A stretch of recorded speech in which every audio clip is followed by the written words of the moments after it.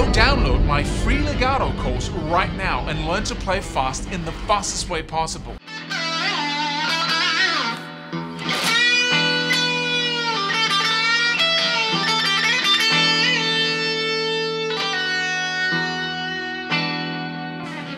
Hey, and welcome. I'm going to talk about something that's very important to get, and preferably as early on in your development as humanly possible. And this might be holding you back more than anything else. You know, we can look around and see all kinds of stuff, and you know, the number one thing and the mistake everybody makes, and it might seem like, oh, it's just clickbait, but sometimes you run into something that makes you go, oh, that might actually be holding me back.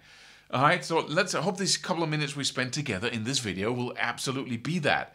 Because how would you go about learning how to play chess? I can play chess because I know how to move these little pieces around. I know that the horse goes like two, and the peasant, what is it? I don't know what it's called in English, but I know how to move and I know what it's about. That's basically it. I know how to move the pieces and I know what it's about. But that doesn't make me a master. I could play chess like that for 100 years and still I would get very little. I have to learn about the game, right? I have to learn about all the tactics, because that's a really complex game that has a lot to it. But if I never study that, how good will I be at chess? And this is the same thing when you play guitar. You can learn put your fingers here, that's a C major, that's a D major chord, and that's a minor. You can play that song now. Eureka! Now you know how to move the chess pieces around, right? But you're never going to be a musician unless you study the techniques, the theory, all the fabric of what music is made of, right? And the skills. Like a carpenter, you can learn to. First, we learn to in school. We learn to do a little boat, like carving it out in wood or whatever, right? But that's not going to make you a carpenter. Then you must learn about all the tools and the skills and everything that goes into it. And you must have a little bit of math and, measuring things out and geometry or whatever, right? You learn all those things because you want to be a carpenter. You want to be a master at what you do, right? But so that really dawned on me pretty quickly, actually. It was never a realization. I was just too, what is it called? I didn't want to learn all the songs. I didn't want to learn to play. That's all I know. It's something down here, something, right? But I never learned pieces like that. Most people do that.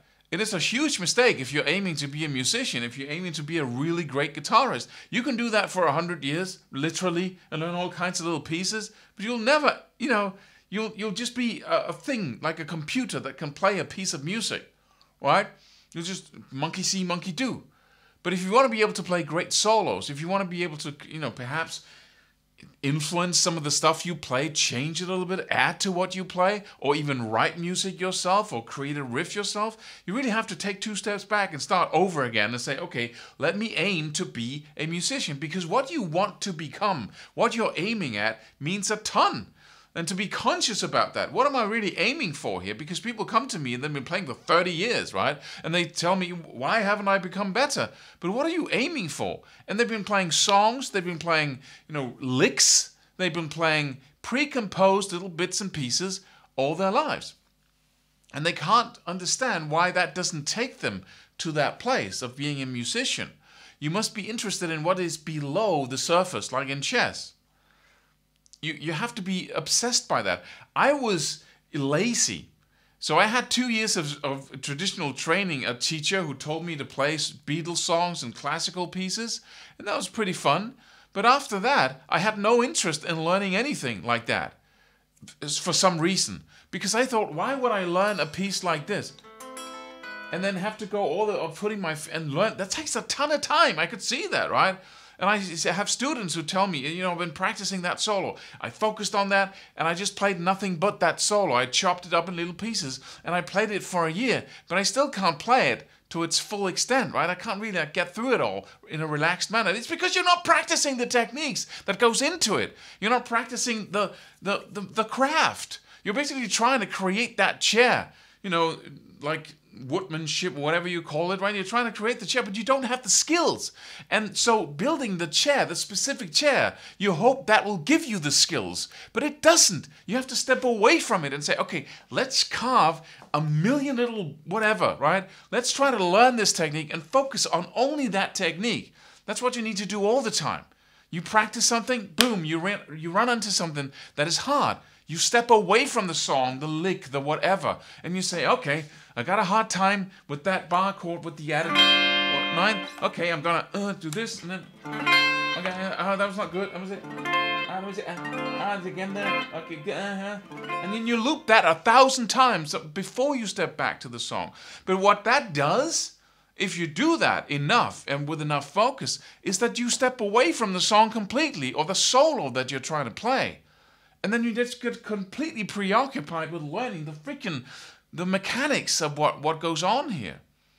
And that will take you, and I really recommend that you don't do what I did, which is play no songs, which is play nobody else's solos, but don't spell your way through a 16-bar solo note for note without knowing what skills it comes from, without utilizing what you learn to play other things, without changing what you play. Never learn a lick without, getting everything out of it you can by improvising with it, changing the rhythm, adding new notes, ending it in a different way. That's the process of becoming a guitarist, and not just a eternal intermediate who can just play what other people have created.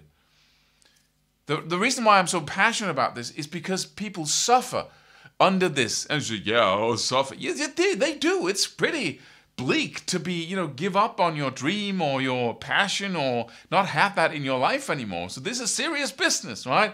But we need to step out of that beginner zone where we think that playing music or learning to play music is learning to play songs. That's a beginner thing where we need results in the beginning, which is pretty cool, right? We learn to play a song and we can play something. We need that in the beginning, but then you mature, you grow up, and then you start focusing on building the skills of playing. And then you play a little on the side as well, just to put it into something practical, right? So I hope this was valuable to you, but just think about it. What are you really aiming for? Because if you're aiming for getting there are really 2 levels of playing. You can play what other people have played, or 3, right? Then you can start really influencing that and start building your own stuff. And start building your own solos, composing your own solos and your own riffs. That's level 2, right? And now you're a musician. And then there's the highest level of being able to produce music, play riffs, create riffs in the moment, or create solos in the moment. Just forget about everything in your day-to-day life. Just hear the music play and then you just start speaking music. That is, for me, the highest level, because that's the total pleasure. And I really believe that there's a certain amount of pleasure in playing other people's stuff and replicating what you hear. And then there's a second level, an even higher level of pleasure found in creating yourself. And then the highest level of pleasure, it's really like, the third level is being able to create it in the moment. That takes some practice and some, right? But it just becomes more and more fun, more and more pleasurable. So, see you in the next video. I'm going to answer some questions here from the YouTube comments in the next couple of videos here. So stay tuned. And don't forget to subscribe to this channel and go download our free course here underneath. And you also might find something else down there that you might find interesting. So see you in the next video. Subscribe for more free videos. Do it. Do it now. Do it.